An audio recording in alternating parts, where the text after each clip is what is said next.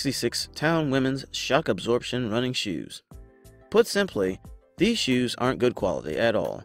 It's clear from the moment you see them that the materials used aren't good ones, and the result is that they often barely last a month if they see continual use. The stitching comes apart very easily, and the insole has been reported by some users as wearing entirely away within a matter of weeks. They also don't fit well, making them uncomfortable as well as not at all durable. There are a whole lot of problems with this shoe, and overall it is one of the worst performance basketball shoes for women on the market.